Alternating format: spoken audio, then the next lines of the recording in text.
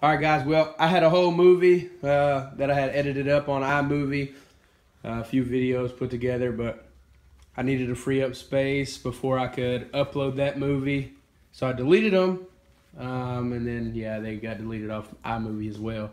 But anyways, I don't have the part where I sanded. Basically, what I did, I used I think 100 grit, and then 80 after that, and rubbed them with alcohol, get all the excess dust off of them.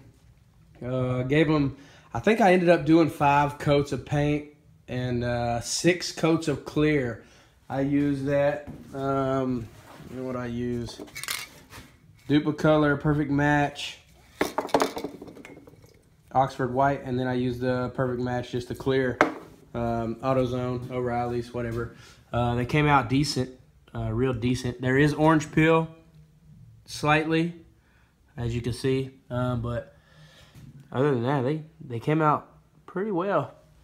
I would put them on right now, but it's raining outside, so yeah. If you're looking to do color match, the mirror caps, go ahead and pop them off. I did notice you could probably take the actual glass out of the mirror itself, and there's some I think they're T15, I'm not sure, the Torx screws, and you could you could take these little clips off right here. Like I said, I did break one on each side, but I have that molding, 3M double-sided molding tape that I'm just going to put in place of that one clip I broke. Yeah, there's going to be another video tomorrow when I do put them on, maybe even later if it stops raining. So just look forward to seeing all y'all come support my videos.